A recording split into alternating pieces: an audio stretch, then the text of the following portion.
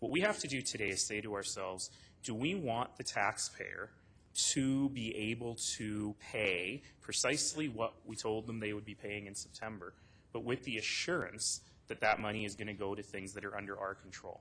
What passing this motion today would allow us to do is have less buck passing and really be able to say we are responsible to you as the taxpayer.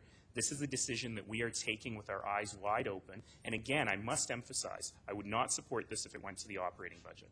But because this is going to support things that we are normally begging other levels of government to pay for, I think this is entirely legitimate, because we can then stand in front of the taxpayer ourselves and say, we're taking this from you and this is what you're getting in return.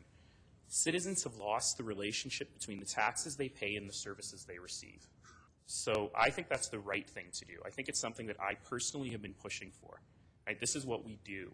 And the fact that we've now been given the opportunity by one of these levels of government to fund these programs, which is precisely what I've been begging for and we've all been begging for so long, it would be foolish for us, I think, not to give up on this.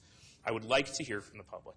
I really want to know from the public what their priorities are and where they think this money ought to be spent. That's why I didn't like presupposing that some of it goes to the Central Library and so on.